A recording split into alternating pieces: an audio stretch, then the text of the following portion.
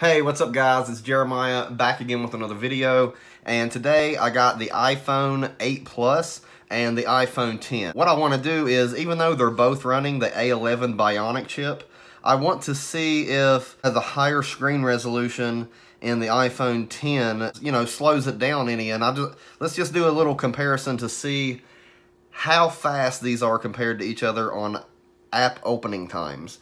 Now, yes, I don't want you to weave a lot into it, like a video to make a purchase decision. Do not let this be the outcome, because it's two completely different experiences. I've been using both of these devices, and I'm going to do a comparison. So if you haven't subscribed yet, make sure you do that. And if you like what you see here today, give this video a thumbs up. But yeah, that's what we're going to do. I'm going to make sure nothing's open in the background. They both have my Apple ID. They're both set up the exact same as you're going to see on the home screen. They're both backed up from an iCloud backup on both of them. So let's just get into it. And we got this dude and we got this dude, and I'm going to show you. They both have the same Bluetooth on. They both have, everything is exactly the same on these. Every setting, everything is exactly the same. Same Wi-Fi network, same everything. I'm going to pick this one up a little bit, try to get that glare off of there for you. Yeah, sorry, I guess my lighting's a little on there. But anyways, so I'm gonna, as you can see, there's no apps open. There's no apps open. And we are just gonna go to a couple of different games, a couple of different things, and see which one opens up faster. I'm gonna try to catch the winner. You guys will be able to pause it and stop it and look at it a little bit better than I can through, looking through the viewfinder on the video. This is Boom Beach. 1, 2, 3.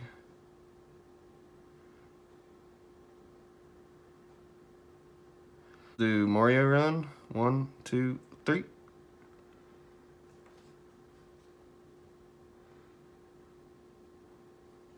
I don't know. Let's see. Oh, iPhone 10 was just a tad ahead. And I am going to leave all this stuff running in the background. This is Texas Hold'em. 1, 2, 3. I didn't catch that one, so you guys will have to be the judge of that one. I got Hill Climb Racing. Oops.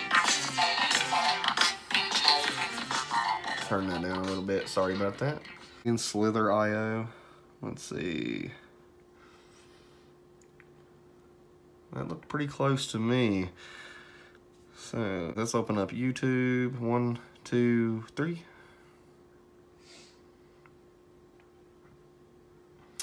Couldn't really tell. Looked pretty close to the same. Oh, yeah. And that's the channel you guys need to subscribe to if you like this video. Tech Junkies. My iPhone 10 full review is coming up.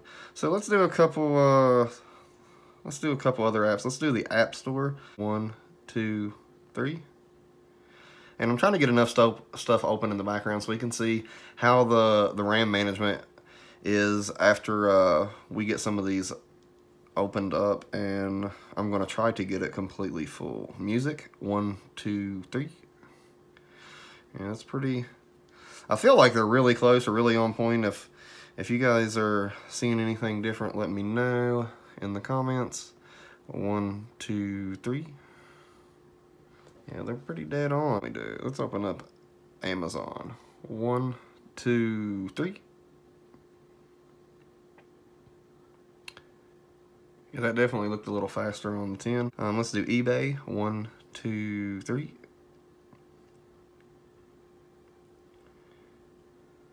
Walmart.com. 1, 2, 3.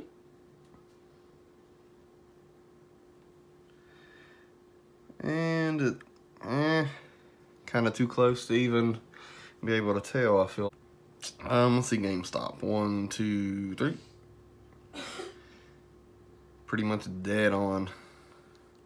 Which this is, I'm not really surprised at all. This is really what I was expecting. I mean, this has the same chipset in both phones. They're both iOS 11.1.1. But I also wanted to do this for you guys because I know a lot of people like these tests. But like I said before, don't make your purchase decision on and it doesn't matter what speed test you're watching. If you're watching a Phone Buff or any of them, I like watching their speed test. I find it's very entertaining, but I don't really. It's not how you use your phone. Whenever you sit down to use your phone, you don't just sit here and see how many apps you can open and how fast you can do it and stuff like that. So it's not a real world usage because you're just never going to sit here and just go through that many apps. I mean, it's just not going to happen. Do the Apple Watch app.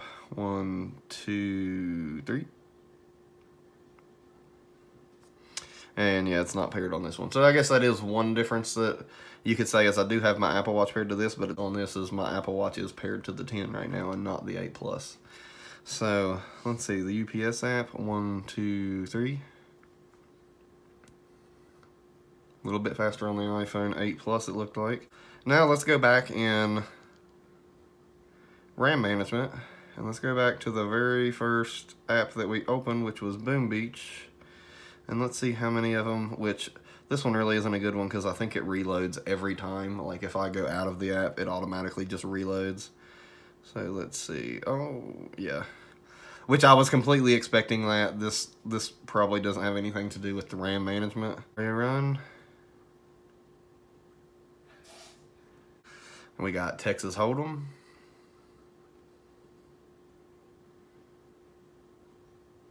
This is Hill Climb Racing. Let's see if both of these are still open. Let's go to the next one.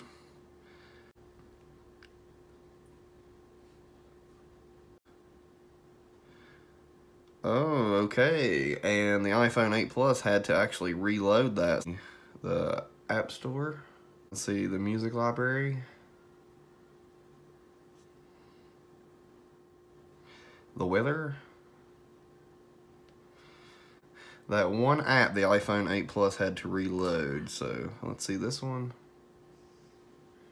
Yeah, they all look pretty much to be the same. So like I said, there might be a couple of apps that one opens faster than the other, but you're not going to be able to tell real world usage either way because, like I said, it's minute. It's within a couple of milliseconds to a second or two, and pretty much any phone on the market's going to be pretty close to that. But so let me know what you guys want to see next. I'm probably going to be doing a live stream tomorrow. I like doing my first live stream, and I like to be able to interact with you guys and answer questions and, you know, more than what I can really do in a video. But give me a thumbs up if you liked the video, a thumbs down if you didn't like it. I guess I will see you guys tomorrow, and don't forget to subscribe. Like always, peace.